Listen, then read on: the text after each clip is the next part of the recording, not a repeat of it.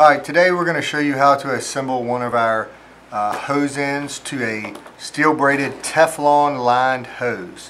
What I mean by that is if you look inside the hose, there's actually a Teflon lining, not a rubber lining like some of our other braided hose.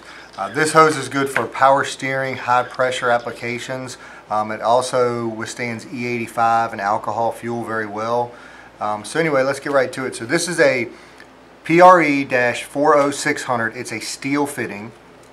To take it apart, you got your socket here and you got your ferrule.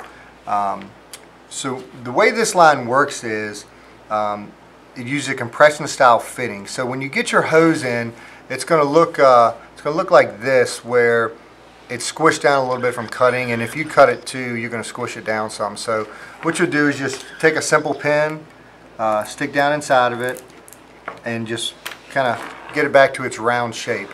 Alright, now you'll take this ferrule and you put the ferrule between the braid and the Teflon. Okay? So once you insert it, it'll look like that. Okay? So also keep in mind there's a little lip inside, so you don't want the Teflon to go over top of the lip. You want it to just sit inside the lip. Now I have skipped a step, so let me back up a little bit here. You actually want to put the nut on first, or the socket. So drop the socket onto the braid.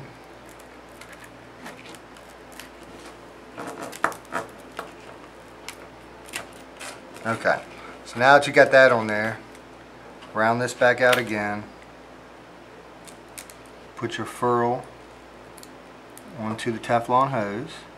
Alright, so now you have an assembly that looks like that. So then you'll take this part here, and this goes inside.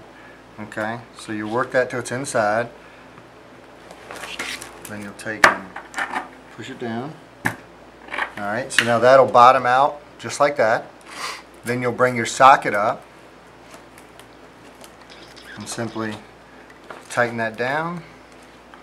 And then this is a steel fitting, so you can use a vise. You don't have to have the aluminum jaws. You don't have to have the aluminum wrenches. You can use them, but you don't have to. But basically all you'll do is you'll grab two adjustables and you'll just tighten it right up. You want to put a little more tightening on that. You want to tighten it down pretty good. But that's basically all there is to assembling it. When you tighten it hard, like if you put it in a vise and really crank down on it, that's what crushes that compression. So you'll want to do that. I just don't have a vise with me right now to show you that. And then also we do offer them in aluminum as well. So if you want a red and blue look or a black aluminum, we have those. It's the same part number. It's a PRE-40600. You just put an A after it for aluminum, and that would be blue and red. And then you put a BLK behind it for black. So it would be a 40600 BLK for the black fitting. That's it. Thanks for tuning in.